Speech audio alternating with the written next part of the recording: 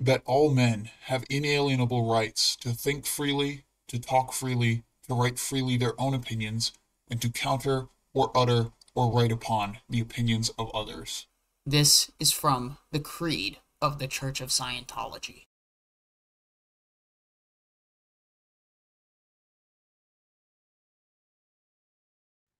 Your time at Santa Barbara, Hmm. what stories you got from there? Oh boy. Okay, 8 years. I joined staff when I was 17 years old.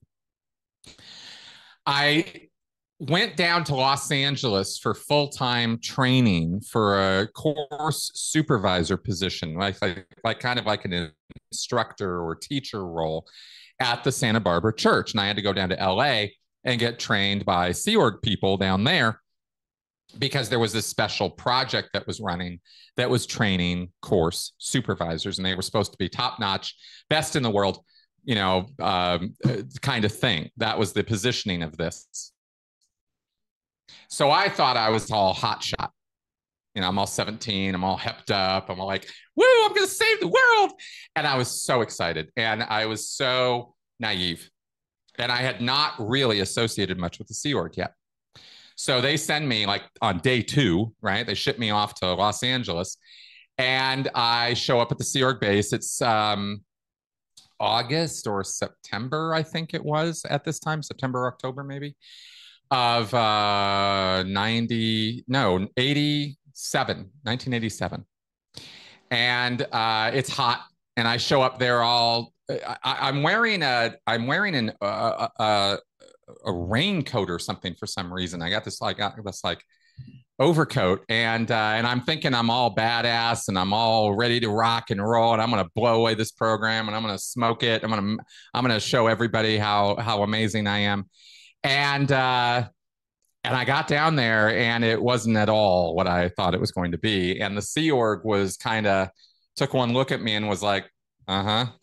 Because it was another thing where I ended up, and this was actually one of my very first experiences as a staff member, where they had to break me too. That was the whole point, is okay, we're gonna, because I did not get on there with a staff member attitude. When you join staff in Scientology, there are these classes you have to take that get you sort of indoctrinated and set up in the environment, teaches you how the organization runs, teaches you how to write a dispatch to somebody else. There's a format for it, all these little stupid things as to how the organization runs. And when you don't know it, you don't know it, and you sound and look like an idiot.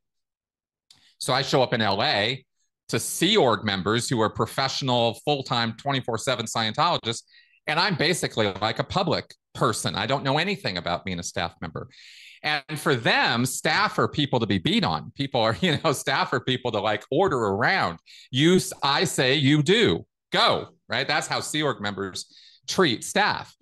So I wasn't ready for that or used to that. So it took about a week or two to kind of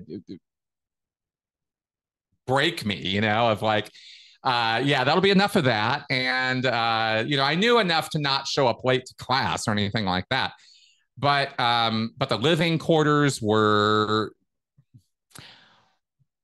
shared apartment, sleeping on the floor, carpet, this kind of dirty carpet, dirty couches, no beds. I mean, it wasn't a great scene down there. And back in 1987, the PAC base, the base where I was going to, the big blue base, it was blue, kind of. It was the original blue. They hadn't done a repainting since they painted it blue back in 77. So it was this kind of weird baby blue. And none of the buildings were renovated. And so it was more primitive than it is now. Let's put it that way.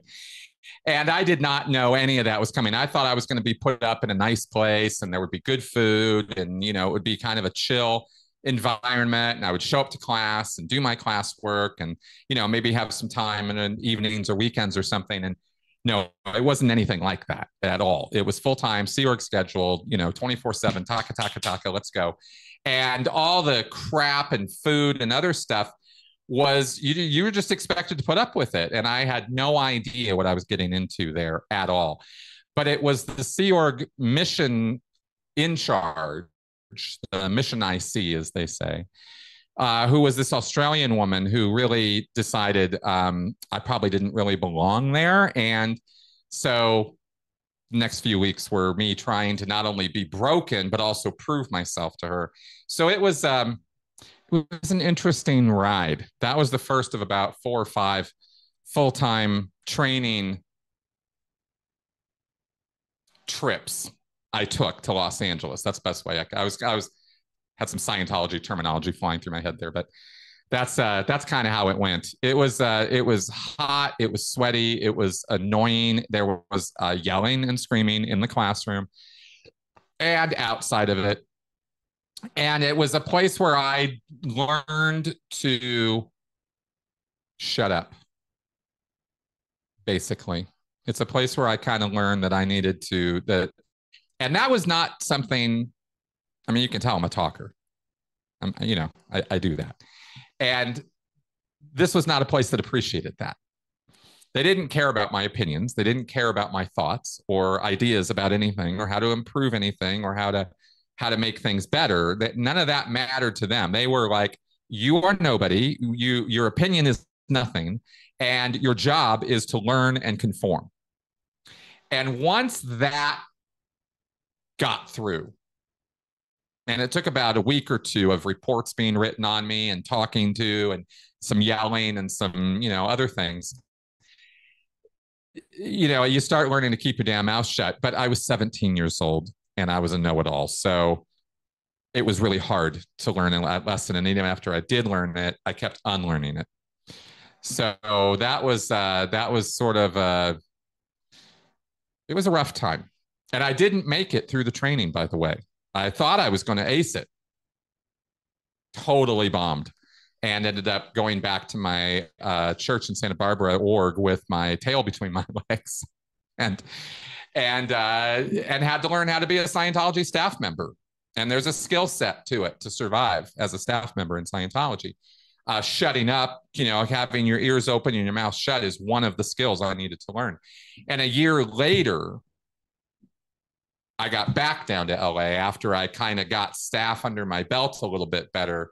And then I smoked the program and came back and was a successful course supervisor for many years. But that was sort of the origin story of that. So there you go. Was that the same period of time? I think I remember you telling a story a while back about being in the mess hall or something, and I think this might have been during your know-it-all time, and someone yelled at you, "Will you stop nattering and shut the fuck up?" Yes, that's exactly tell that story? it. Yes, that's exactly how it happened.